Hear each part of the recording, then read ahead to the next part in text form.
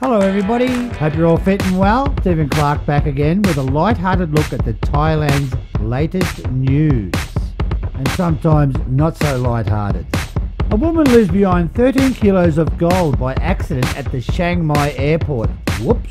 5-metre king cobra interrupted lunching on a monitor lizard in the Krabi area. A not so nice look at I'm not for sale in Thailand. Yingluck Shinawatra, ex-Prime Minister of Thailand, gets Serbian citizenship. But first up, Richard Burrows and the TM30 form and problems he's having with his visa from Thai immigration. Here's a special report from Mark Loveridge on the Richard Burrows situation as it's developing.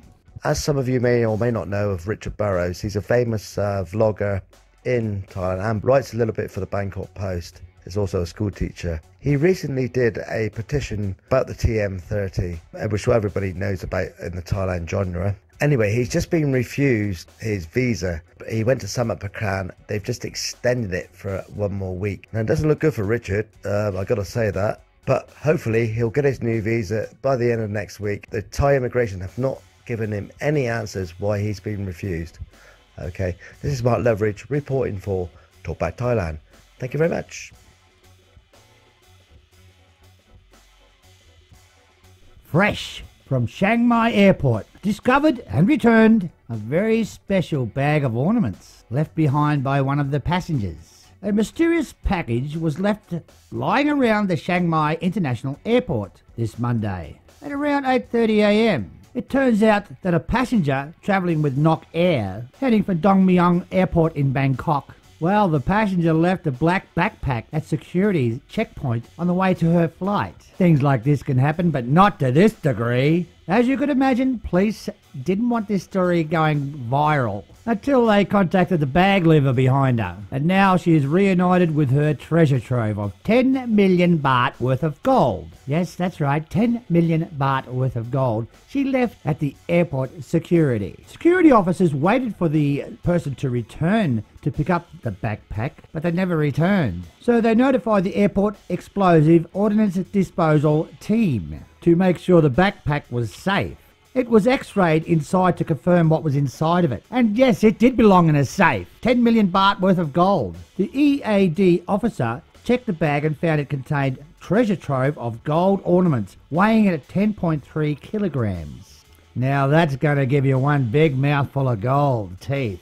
Well, lucky for the passenger that left it behind, they wrapped one of the ornaments in a plastic bag and left a address on it, which they got and contacted them that they'd left 10 million baht worth of gold at the airport security check-in. Apart from noticing that the 10-kilo bag would have taken them over the maximum weight for carry-on.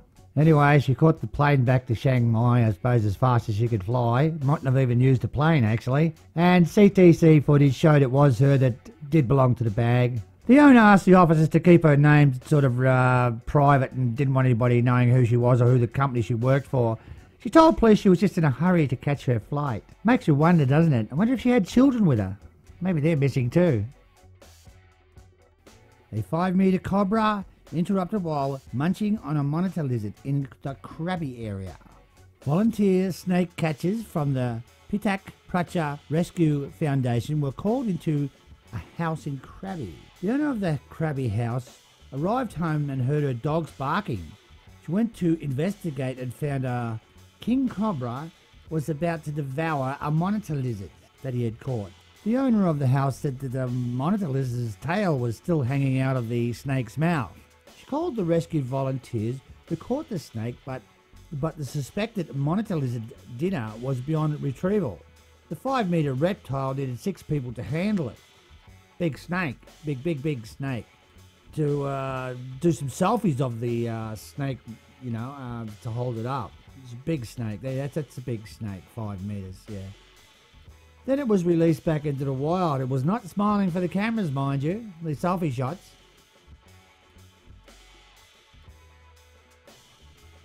The sort of story you really don't want to read out, but it's there. British alleged pedophile nabbed while hiding in Pattaya.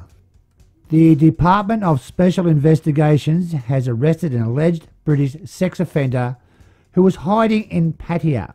UK officials contacted Thai police to help arrest a convicted criminal over 16 counts related to child sex abuse and other charges. The police colonel representing the Thai police from the DSI said his department was contacted by the British National Crime Agency on August the 6th. An arrest warrant had been issued on July the 23rd for the arrest of a British man, 80-year-old Norman Lunt, a British citizen.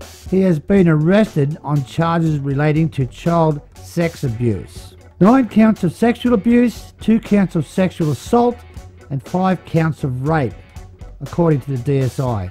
How these guys are ever let out of their country, it just totally amuses me. Why let them out of your country? I mean, same with Australia, same with America, same with England. Don't let them out of the country. What, so they can go to Asia and continue their predatory hunting?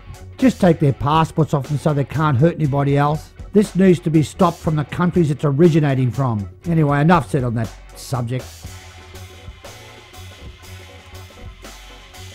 Yingluck Shinawatra, Thailand's first female premier, gets Serbian citizenship. The former Prime Minister of Thailand, who fled the country 2 years ago to avoid imprisonment on corruption charges, has been granted Serbian citizenship, according to the Serbian government webpage. The Serbian President, Alexander Vučić, told reporters on Thursday that he favoured giving citizenship to selected foreigners and hinted that Ms. Shinawatra had become a Serbian citizen, but he declined to discuss specific cases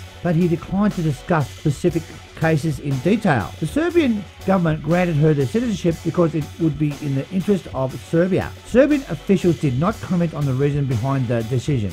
The Serbian leader was also quoted as saying he sees no problem with granting passports as long as it benefited Serbia. Well, okay, fair enough. Shinawatra fled Thailand in 2017, shortly before the Thai courts convicted her and sentenced her to 5 years of jail. She fled to Britain, where she was given a 10-year visa. Shinawatra has always denied the charges and has said the court was a jaunter witch hunt that was designed to get her whole family out of politics. Mrs. Shinawatra is now following in her brother's footsteps, Thaksin Shinawatra, who was actually a former Prime Minister himself in 2006, was kicked out of office by another coup. It will be interesting to see how this all pans out in the future.